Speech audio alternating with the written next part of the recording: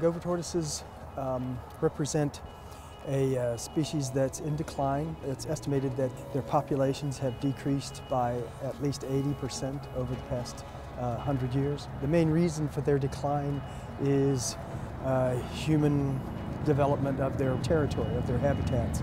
Actually, gopher tortoises are considered a keystone species, which is a biological term for a species that has a huge effect on other species.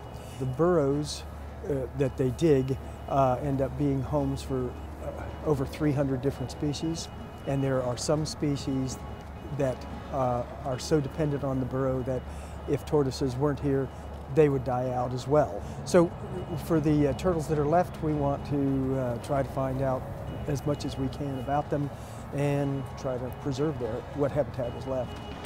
The main purpose of the robot is to investigate burrow inhabitants, namely gopher tortoises, for use in determining population dynamics.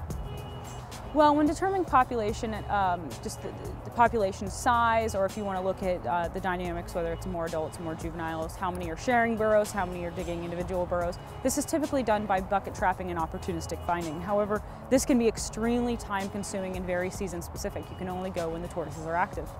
The robot you can use any time of the year. It takes about a fraction of the time because you don't have to wait for the turtle to be outside of the burrow or to fall in the bucket. You can just drive the robot in and see if there's a turtle in there or not. My partner in it, the engineer, he had been doing a bunch of different robotic projects, and I was doing biology work.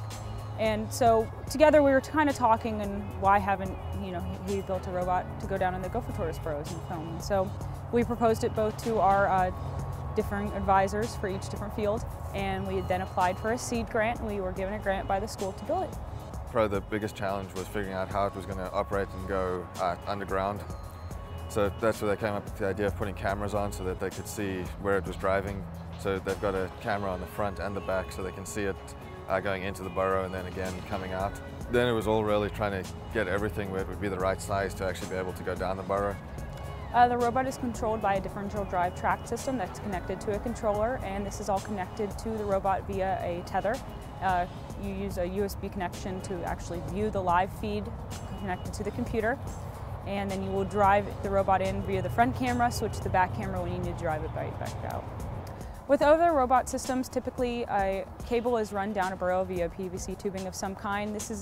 You don't have much control over these types of camera systems. However, ours is driven via a differential drive track system. It's controlled completely by you. You can turn, you can go down different chambers in the burrow if there is any present, and if there's any turns in the burrows, you're not going to encompass any problems.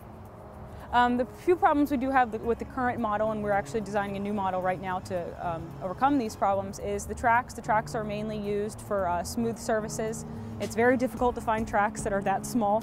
And so if it's had just rained the day before or is very, very dry outside, the tracks can get filled up with sand and get clogged, in which case you then have to pull the robot out of the burrow manually.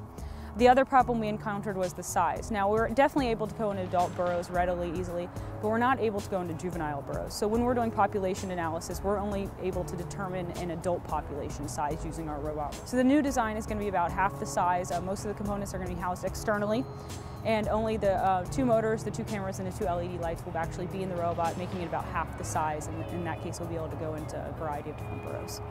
I think just mainly probably just a really good interdisciplinary project for students from different departments to see that even though they're studying biology, they can come over to engineering, and there's definitely things they can work together on and collaborate and come up with something that they probably wouldn't have on their own.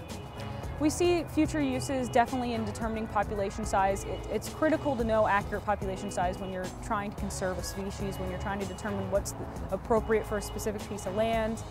And this can easily be used by researchers. It's very, very cost effective. It's very, very cheap, which is good for students and teachers who are on a tight budget. And it can really reduce the time it takes to look at a population.